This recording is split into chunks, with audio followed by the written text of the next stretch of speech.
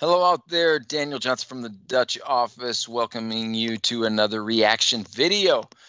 Joining me, as always, my buddy Sean Shields from the U.S. office. Hey, Sean. So we've got a special holiday edition, part 2, with some friends back to give us special holiday cheer, and we'll let them introduce themselves. Why don't we start with you, ladies first, Agatha?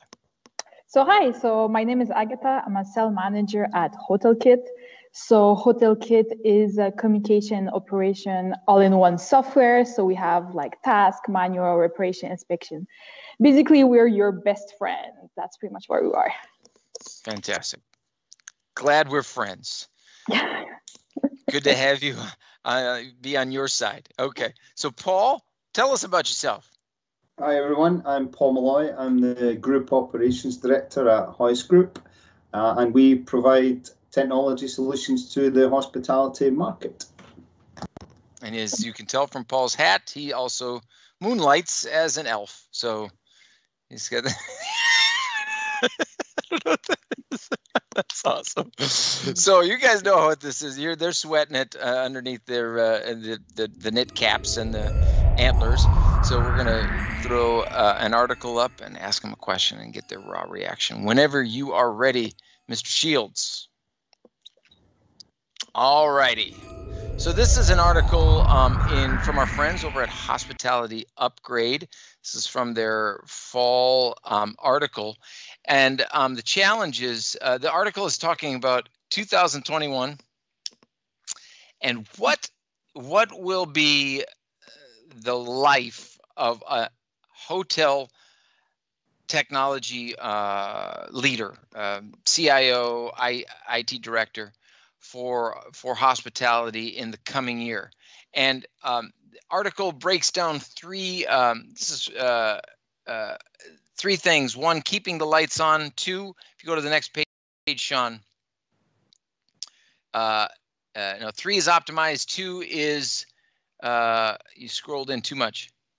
Oh, contactless. So the idea of innovating. So there's keep the lights on, innovation, and optimization. And on the very first page is kind of summarizes the challenge. If you go back to that, few staff, no capital, long and urgent to-do lists, kind of encapsulating this incredible period of challenge for the IT leader at a hotel. Need to be innovative, don't have the staff in order to lead that innovation or to do the to even keep the lights on. Sounds like a perfect storm. What is your take on, are these the only, is this appropriate categorization? Keep the lights on, innovate, and optimize? Is there something else that technology leaders need to be looking at in 2021? Are we expecting too much of the CIOs? I mean, is it even fair? What is your take on this role, this important role in this very important time? Paul, what do you think? Sure. I think, as you said, it's a very important time. I think a lot of CIOs really have to bring their value to the businesses they work in, and especially in the hospitality sector, because, as you said, we've had to evolve and change and adapt and be flexible. And I think the CIO has to, in the past, could always kind of look into the future and see what was coming and plan 3-5 years ahead, for example, on solutions. But now they have to be more flexible and look at things there and now. You touched on the point about contactless. I mean, the surge in contactless solutions. Our solutions alone, the Hoist solutions, it's been crazy, the amount of demand and companies and hotels looking for them. So I think as a role, these people now have to be really flexible and be able to look at what's out there and adapt quickly and look at their hotels and decide what solutions they need to do and bring them in quick to fit the environment. Do you think do you feel like that? I'm just just thinking about it myself, and I'm not the CIO of a hotel group, but I will feel pressure. I feel like there's just a ton of pressure.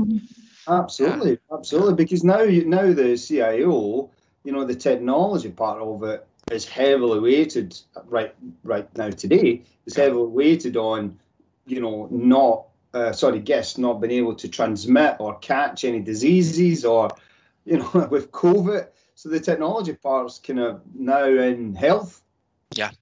Whereas before it was technology, where it be door entry systems, contactless systems, TV systems, Wi-Fi, PMS, all those systems. Now we need to think about the transmission of diseases in technology. Yeah.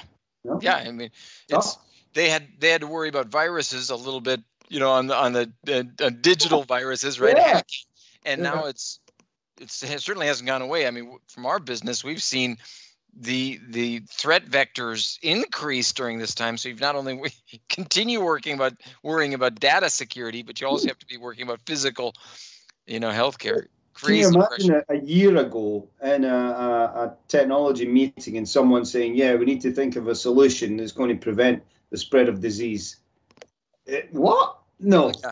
Now, this year, I'm sure the meetings for next year will be around, okay, what solutions can we bring in? Contactless, door entry systems, as we said, all those things. Yeah, indeed. Agatha, thoughts? Well, honestly, Paul said everything that I was thinking as well. It's quite crazy to be right now in this working with technology in hotels. The pressure must be crazy. And just like we saw in Hotelkit as well, as we were scared actually that we will lose customers, it was totally the opposite. People really need technology right now. Even to talk to each other, even to because there's less staff in hotels. We need since there's one person instead of 3 people, the person needs to say what's going on, and technology right now is extremely. Thank God we have technology. Actually, think about it. If we didn't have it, that would have been so bad. And it would just been. Crazy. I cannot even imagine, honestly. Can you imagine if we didn't have, for example, the capabilities of having these telecommunication conversations? Oh, my. Yeah. We would be back at 1917, 1918 pandemic, and it would be crazy. Sending letters. Yes, exactly. And reading newspapers. That's pretty much the only thing that you could do at that time. So thank God for technology I think that's pretty much, they have a lot of pressure, and I won't be surprised if there will be more staff needed for the technology in the hotel than actually, for example, receptionists.